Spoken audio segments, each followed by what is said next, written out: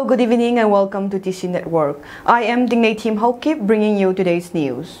Today's top headlines include helicopter destroyed 10 of Kukizo, scuffle broke out at the Monapai.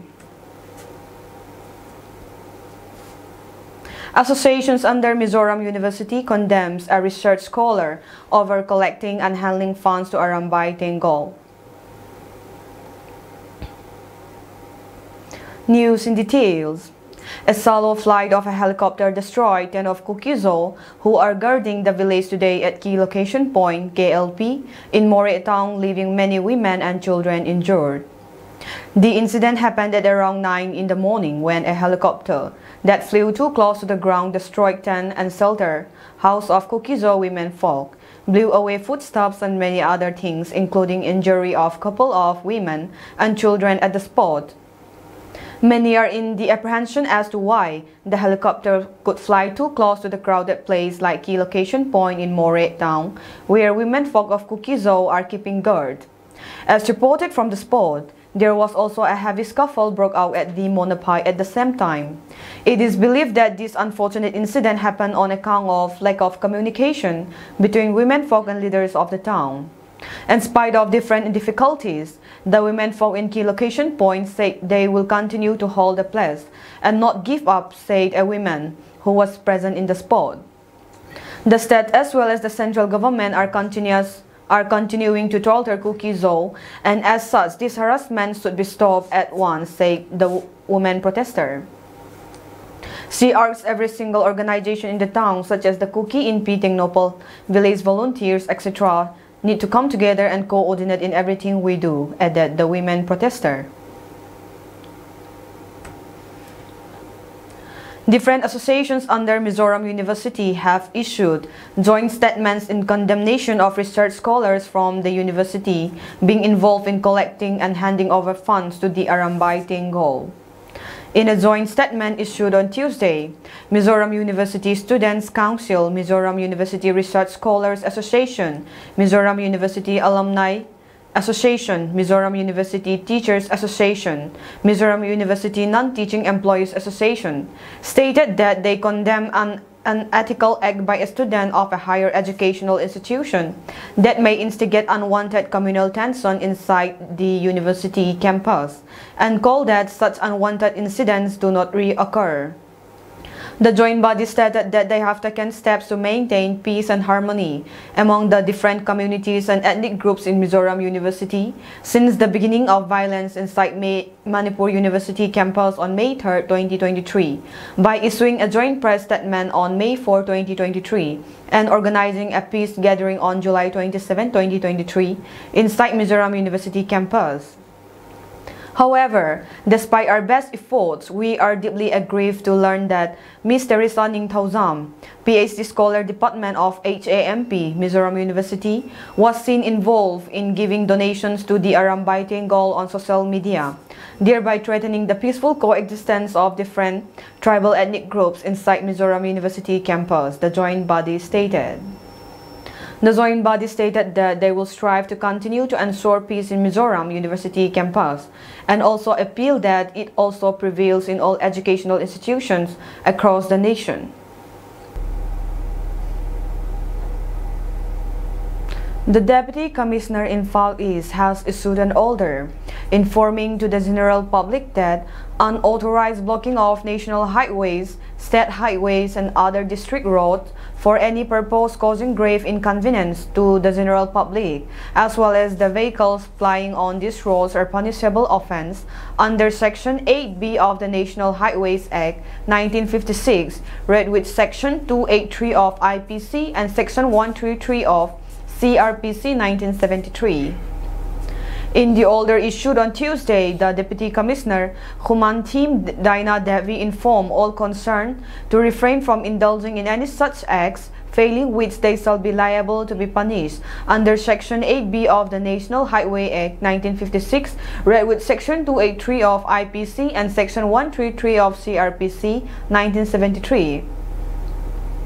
It may be mentioned that the order comes amidst the rising number of donations imposed by people in the valley along the highways and as well as to the business establishment in the valley.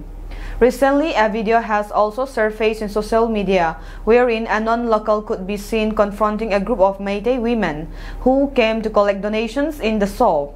In the video, the non-local lady told the Meitei women group that she has been disturbed and affected by many donations recently.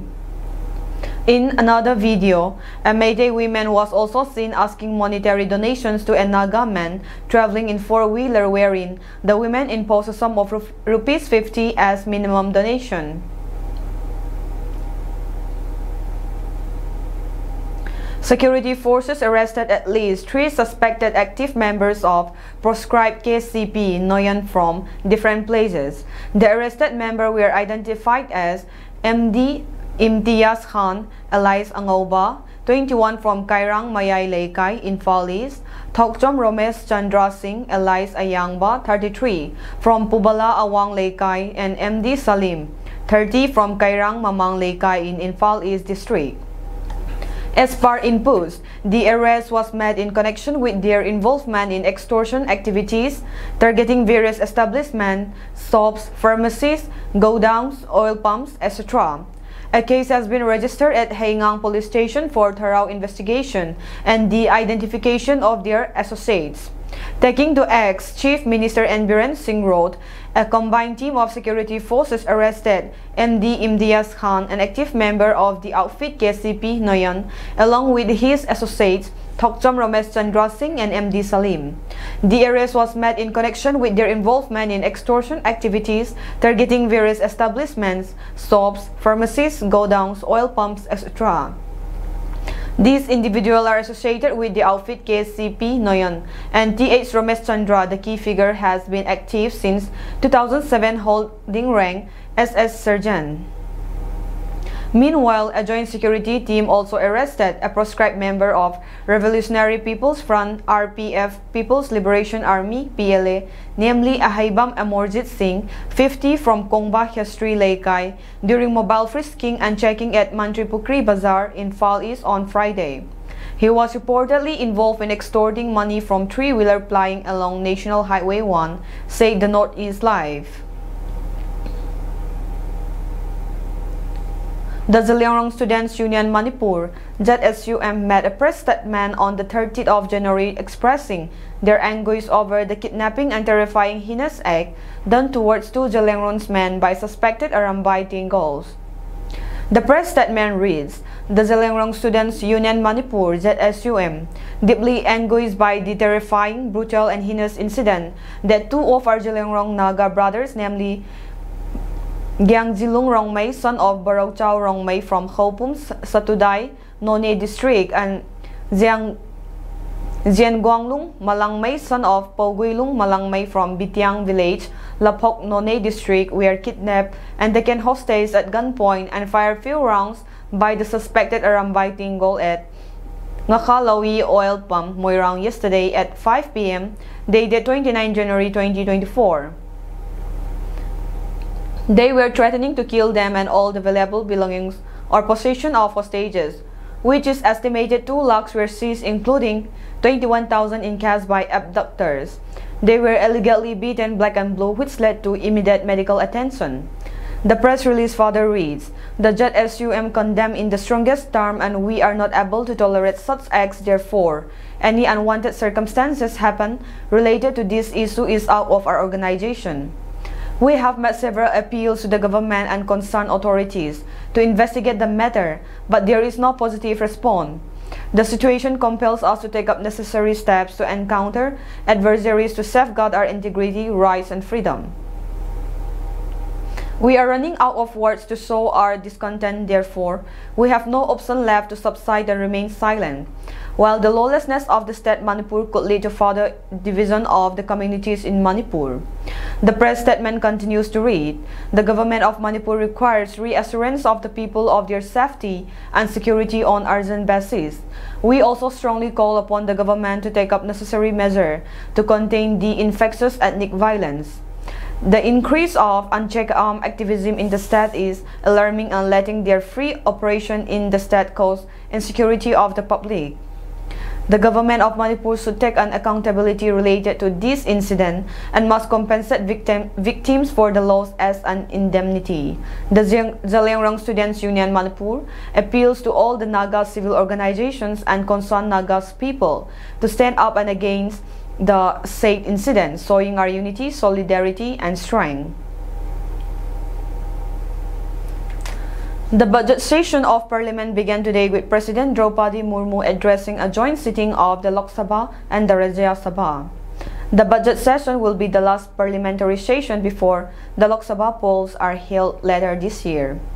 Finance Minister Nirmala Sitharaman will present the interim budget on February 1. The new government will present the full budget after it assumes office. The budget session is scheduled to end on February 9. Discussion on the motion of thanks on President Draupadi Murmu's address will begin in the Lok Sabha and the Rajya Sabha from February 2. Prime Minister Narendra Modi will reply to the discussion in the Rajya Sabha at 2 p.m. on February 7.